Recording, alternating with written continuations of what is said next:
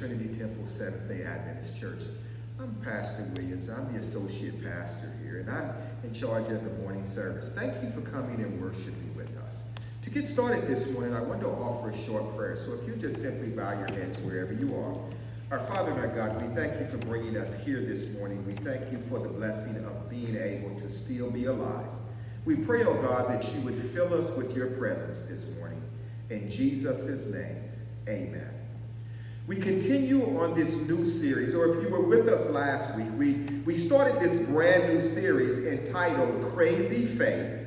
And so last week we talked a little bit about crazy faith, and we defined that as being an intense and practical confidence or trust in somebody or something that's not really based on any proof or based on anything logical. And so today we continue in that series, and this is Crazy Faith Part 2, or you may want to call this Crazy Faith Meets Fear. Crazy Faith Meets Fear. Let's look at this. If you've got your Bibles with you, and I know you do, over in the book of Matthew, chapter 14, verses 22 through 26, let me read it to you.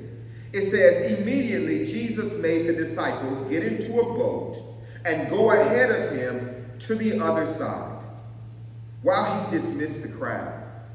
After he had dismissed everyone, he went up into the mountainside by himself to pray. Later that night, he was there alone, and the boat was already a considerable distance from land, buffeted by the waves, because there was a storm and wind blowing against it. Shortly before dawn, Jesus went out to them walking on the lake. Watch this. And when the disciples saw him walking on the lake, they were terrified. "It's a ghost," they yelled, and they began to cry out in fear. But Jesus immediately said to them, "Take courage. It's I. Don't be afraid." It's interesting, as we look at this story, it reminds me that crazy faith will overtake fear every single time. When we think about fear, think about it. What's fear? Fear, one writer said, is to be afraid or to be apprehensive about something. It's an unpleasant feeling that often has strong emotions attached to it, because of some anticipated danger that we think may happen. The scripture says that Jesus had been teaching and preaching all day, and he makes this executive decision. He tells the disciples, listen, you guys go ahead without me. Nobody asked how he was going to catch up. None of the disciples asked, what are you going to do? He just simply says, you guys go ahead. I'll catch up with you later. Let me dismiss the crowd, and then I'll meet you on the other side. And so the disciples, think about it. They get into this small little boat, and they launch out on their way to the other side of the lake.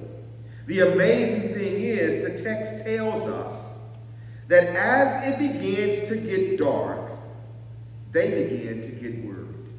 But not only do they get worried, it says they are so afraid because the wind begins to blow just a little bit on the ship. And then Jesus recognizes what's happening. He starts walking on the water. You got to get this. He starts walking on the water to where they are, and they see this figure. It's somewhere around midnight. They see this figure coming towards them, and yet there's no boat. Now, you got to put yourself in the disciples' place now. You know, we read this story, and so we know what's going to happen. And so we don't really understand the entire pathos that's happening here. But think about it. It's dark.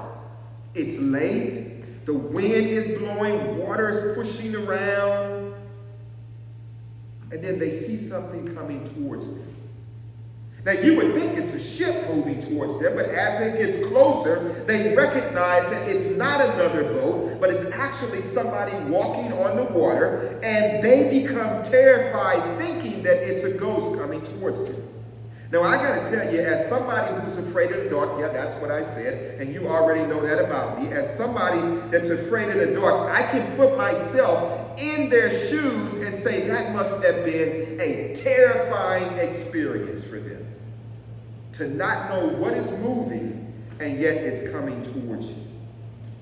The amazing thing about crazy faith is that crazy faith has the ability to look fear in the face and actually deal with the fear and not panic around it. You see, fear is one of those things that forces us to step away from anything that's different or anything that's unknown. We don't try new things. We stay away from new things. We stay stuck in where we are. And a lot of that has to do with us feeling afraid. But crazy faith embraces our courage, and it allows us to step into places that we ordinarily would not go into.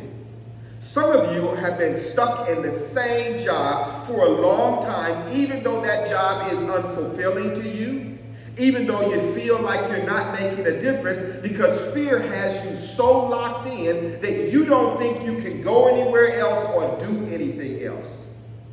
Crazy faith allows us to step out of the comfortable and to step into that which is uncomfortable and allow us to be blessed in the process of making sure that it happens. Crazy faith releases us to move forward into that which God has planned for us in our destiny. You see, fear has this way of immobilizing us and keeping us from moving to become the men and the women and the boys and the girls that God has destined and ordained us to be. Crazy faith, on the other hand, instead of immobilizing us, it actually releases us to step into the destiny that God has for us. Watch this thing. The disciples are in this ship, and they're packed in this little thing. Something is walking to them on the water, and then all of a sudden, as it gets closer, they hear this voice, and it's a familiar voice to them. They've heard it over and over and over again. And the voice simply says, "Stop being afraid. It's me." It's that same idea of small children in the middle of the night being afraid and being uncomfortable, and they cry out in the darkness, and then all of a sudden they hear the voice of a parent, and the parent says, "I'm here." It's that exact same thing happening. And so Jesus says, you don't have to be afraid. I'm right here. I got this. And then Peter, you know Peter. Man, he's always got something to say. And so Peter makes this executive decision. You got to understand this. Peter makes this executive decision that he's not quite sure. The voice sounds right, but they've never seen Jesus do anything like this before. And so Peter says, listen, I'm going to say what everybody else is thinking. He says, Lord, if it's you, then you need to tell me to come to you.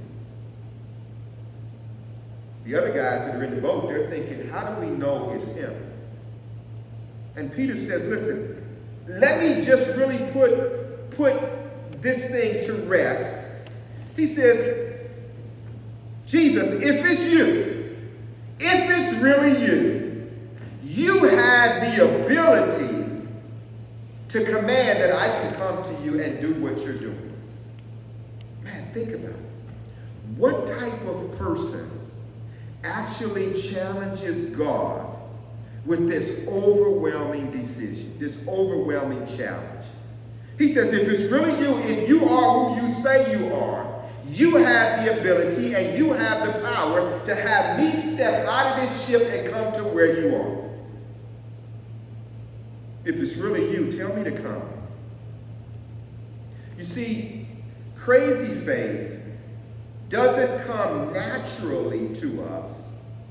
But it's all a part of spiritual growth, because spiritual growth always depends upon us having faith to move beyond where we are to where we need to go.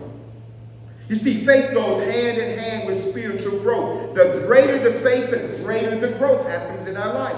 And some of us are worried about and we're concerned about why we're not growing spiritually. It's because our faith is stuck and it's small. Hey, stop for just a minute. What's God been asking you to do? You know, God comes to all of us, and he has this plan to improve and increase our faith. And so he'll come and he'll challenge us to do something. Are you stepping up into the challenge, or are you shying away from the challenge? People come and ask me all the time, you know, how do I get my faith to grow? The only way to get your faith to grow is to step out of where you are and be willing to take a risk and try something different when God challenges you to do that. To step out of the boat was a big step of faith for Peter. It's what we call crazy faith. Think about it, to even challenge Jesus to say, if it's really you, you have the power and the ability to allow me to be able to walk on water. Peter is actually testifying to something that he's noticed in Jesus. And so he's simply saying, you know what, the Jesus I know, he has the ability and he has the power to have me step out of this boat and to be able to walk on water. So if you can't do that, then you're not the Jesus that I know. Hey, think about that. When was the last time we challenged God to really show us who he is?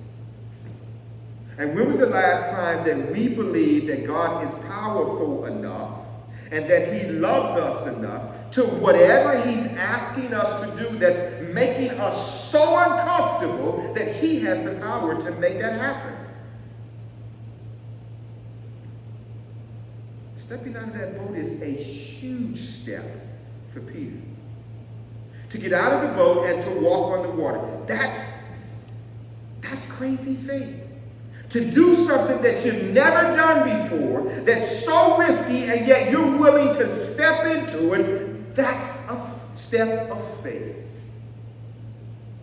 Stay right there. Hold on. We're not finished. The Bible says that when Jesus is challenged by Peter, he rises to the occasion. I've lived long enough now to know that whenever I challenge God, God always rises to the occasion. On the flip side, there are times that God challenges me and I don't rise to the occasion. So he challenges Jesus, and Jesus simply says, come. Oh man, that's so powerful. He doesn't get into this long dissertation with Peter. He doesn't try to explain things. All Jesus simply does is say, come. It's a one-word answer. But hidden in that one word is so much power, because hidden on the inside of the word is the power to accomplish the command that he's doing. So when Jesus says, come, hidden in that one word is all the power that Peter needs to be able to accomplish what he wants to accomplish. It's that same idea over in Genesis chapter 1, verse number 3, where God steps out into the darkness and he simply says, let there be light. And it doesn't matter what light wants to do, because the power is in the command. Light has to appear. And so when Jesus says, come, it doesn't matter what the water wants to do. It has to support Peter's weight if Peter chooses to step out on the boat onto the water. Oh man, that's good for people like you. And that's good for people like me. Because it reminds us that whenever God gives us a command and a challenge to do something, we don't have to figure out how we're going to do it on our own, because in the command is the power for us to be successful. Hey, what does that mean? That means that when God gives you that special needs child and you're not quite sure what to do with it, by virtue of God giving you that child and saying, you're going to raise this kid, the power to be able to raise that child successfully is already in the command of God giving you the child. That partner that God has given you as a spouse that's driving you nuts right now, the ability to love that person is already in the command that God gave you when you married that person.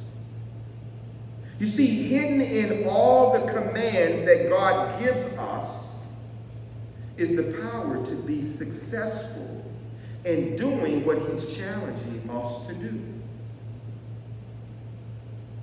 It reminds us that when crazy faith connects with the power of God, man, amazing things happen in our lives. It's as we connect our faith up with the power of God, there isn't anything that doesn't take place. And so the text says in Matthew chapter 14, verse number 29, it says, then Peter got out of the boat and walked on the water and came towards Jesus. Is that amazing? Hey, what type of faith does it take to step out of a boat on the water and to start walking? I'm sorry, forget the walking part. Put that on hold. What type of faith does it take to step out of a boat onto something that's not solid like water and believe that you won't sink and you won't fall? That's what we call crazy faith. Because God said it, you just trust God and take him at his word and believe that if he's asking you to do it, he has the power to make it happen. See, it's not just a story that we read about one person. It's your story and it's my story that God challenges us every single day to do things that seem impossible to us. And yet somehow or another, God already has the means for us to be successful. Some of you are seeing that right now in your everyday existence. Man, your ship should have been capsized with COVID-19, and yet here you are. You're still here. People are being laid off in terrible financial situations and health situations, and somehow or another, you're thriving in the midst of all of that. That's what we call crazy faith. You somehow or another believe that God can still bless you, and God is blessing you despite everything that's going on. Quick question, just something for you to ponder. The Bible says that Peter steps out of the boat, and as he steps out of the boat, he begins to walk on the water. And as Peter is walking on the water, question, what are the other disciples doing? What must that have been like for them? They're there. They're trying to tell Peter, listen, man, you better not do that. You're going to sink. The water's not going to support you. If I was you, I wouldn't do that. And yet think about it. They spent the same amount of time with Jesus that Peter has, and yet somehow or another, their faith doesn't allow them to step out of the boat. Only Peter does that.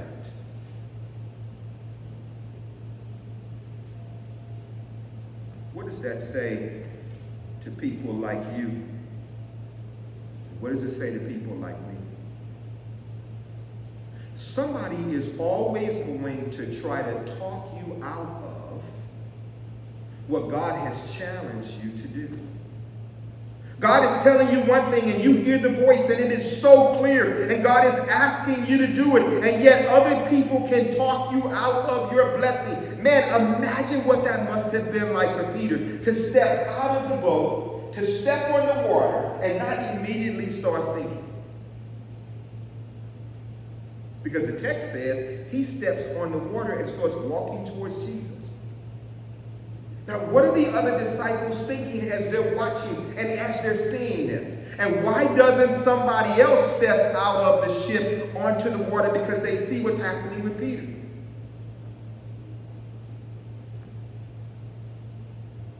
You can't make decisions in life based upon what other people think or what other people are trying to get you to do. It is only as we listen to the direction of God and the challenges of God that we become successful in what God wants us to do. You see, that command that Jesus gives to come, it wasn't an individualized command, it was a universal command. What that simply means is that Jesus wasn't just speaking to Peter. Peter was speaking, but Jesus was speaking to all the disciples. He simply says, come. That means that any of them, Andrew, John, any of them could have stepped out of the boat onto the water just like Peter did. But only Peter had faith that was crazy enough to do something that seemed out of the ordinary and that there was no proof that it would work. When Peter walked on the water, Jesus allowed him to experience what's possible when crazy faith works in partnership with God. You see, there's nothing in life that we can't accomplish, no matter how difficult, no matter how challenging it is, if we're working hand in hand with God. Some of us are terrified at COVID-19, and yet somehow or another, COVID-19 never caught God by surprise. It caught the United States by surprise. It may have caught the president by surprise. It may have even caught you by surprise, but it didn't catch God by surprise.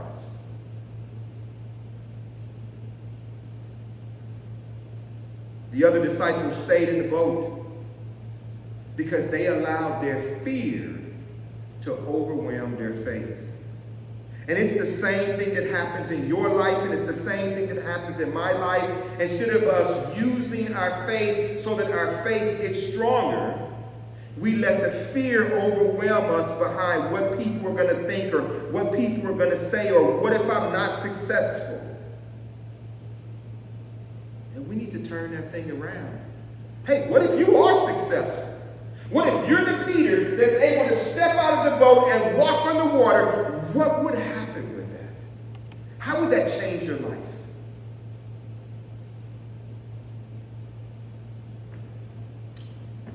Be careful of allowing other people to talk you out of the miracle because they're not on the same level of faith that you are. You know the end of the story. It simply said, but when he saw the wind, he became afraid and he began to sink. Think about it. As long as fear wasn't overwhelming him, as long as his faith was acting, he was able to do it. It was only when he became afraid that his faith began to disappear.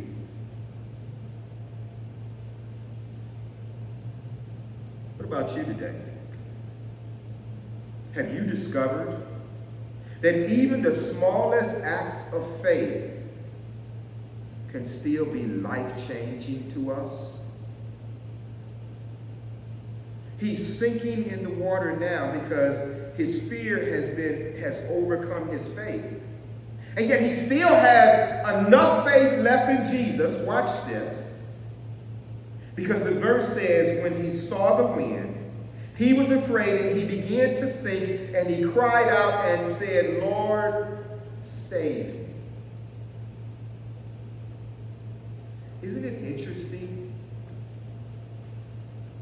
that even though the fear overwhelmed his faith and he can no longer walk on the water, he still has enough faith in Jesus that he can be saved? And that message is still the same for people like you and for people like me. It doesn't matter what you've done in life. It doesn't matter how many times you've fallen. It doesn't matter how many times you've disappointed God. Jesus is still here to save us. Don't listen to other people tell you that you've gone too far this time. That the mistake that you made, that you didn't have enough faith in God, and so you were able to do some despicable things, and now God doesn't care about you. Nothing can be further from the truth. Peter took his eyes off of Jesus, and he began to sink. Every time you take your eyes off of Jesus, or I take my eyes off of Jesus, we always end up in failure. So here's my challenge for you this morning, and then we're out of here. My challenge for us today is that we will pray and ask God to give us crazy faith. You know, that faith that is so powerful that it squishes the life out of our fears. That we will start operating in crazy faith instead of allowing fear to overwhelm us and keep us from being who we are capable of becoming.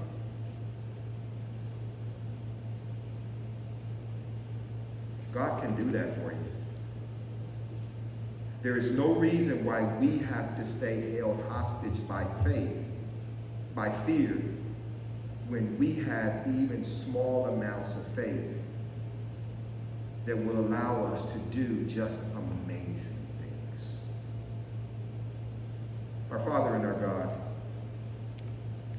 we pray today, Lord, that you would transform even the small amounts of faith that we have. That, Lord, you will supersize it. You'll put it on steroids. And so that little bit of faith that we have, Lord, it becomes crazy faith that allows us to do just amazing things for you. God, it doesn't matter how small our faith is. When we turn it over to you, you allow us to be able to do just unthinkable things for you. I pray that everyone who hears my voice, Lord, that you will give us the faith that it takes to step out of the boat. Even if we walk on water for just a few moments, it's better than us having stayed in the boat. Lord, bless us with your power and with your faith. In Jesus' name, amen. Hey, thank you for worshiping with us today. Have a fantastic week this week, and have someone else experience the same blessings that you've experienced today by sharing this broadcast with them. God bless you. Have a great week. Thank you.